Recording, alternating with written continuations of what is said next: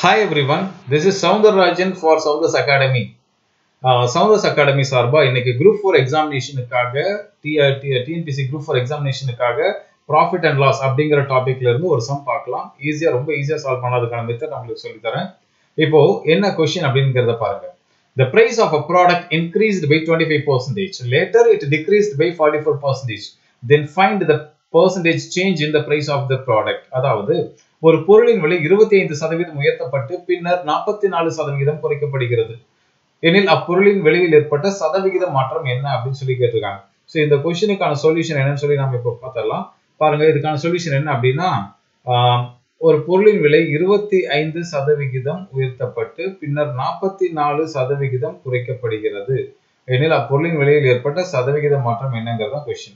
So இது வந்து first ஒரு மெத்தட்ல சால்வ் பண்ணி காட்டுறேன்.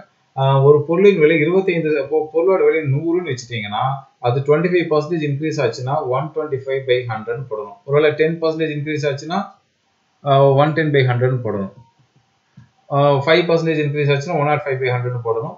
இங்க 125/100. 10% டிக்ரீஸ் ஆச்சுனா 90/100 போடணும். 20% டிக்ரீஸ் ஆச்சுனா 80/100 போடணும். இங்க 44% டிக்ரீஸ் ஆகிறதுனால இங்க 44% டிக்ரீஸ் ஆகிறதுனால என்ன பண்ணுங்க 56/100 ன்னு போடணும். இத சால்வ் பண்ணா நமக்கான ஆன்சர் கிடைச்சிடும். எப்படி சால்வ் பண்ணலாம்? 100 கேன்சல் பண்ணிடலாம். அதுக்கு அப்புறம் என்ன பண்ணலாங்க 4 into 20 இது என்ன பண்ணலாம் 4 into 25 100 5 into 25 125 1 4 is 4 14 4s are 56 5 into 14 70.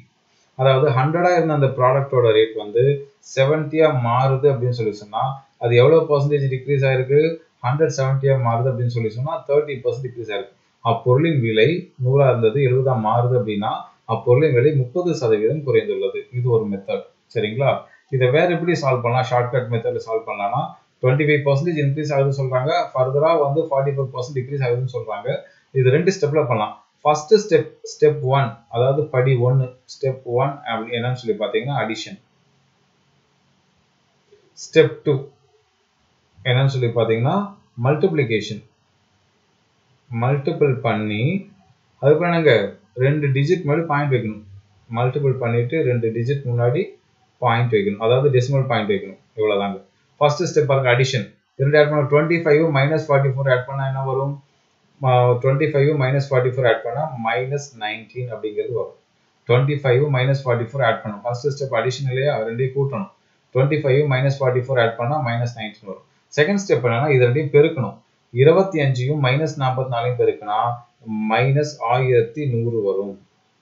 25 44யும் 25யும் -44யும் கூட்டினீங்கன்னா -19 25 -44யும் பெருக்கினீங்கன்னா -1100 வரும். ரெண்டு நம்பரை கூட்டி எழுதுறது ஃபர்ஸ்ட் ஸ்டெப். ரெண்டு நம்பரை பெருக்கிட்டு ரெண்டு டிஜிட் மாதிரி பாயிண்ட் வைக்கிறது செகண்ட் ஸ்டெப். ரெண்டு டிஜிட் மாதிரி பாயிண்ட் வச்சோம்னா அந்த 0 ரிமூவ் பண்ணிக்கலாம். அப்ப என்ன வரும் பாருங்க -19 -11 -30 அதாவது 30% குறைகிறதுன்னு சொல்லலாம். ஓகேங்களா? அப்ப பொருளின் விலை 30% குறைகிறது. குறையும். அப்பொருளின் விலை 30% குறையும். அவ்வளவுதான் ஆன்சர். ஓகேங்க? நன்றி.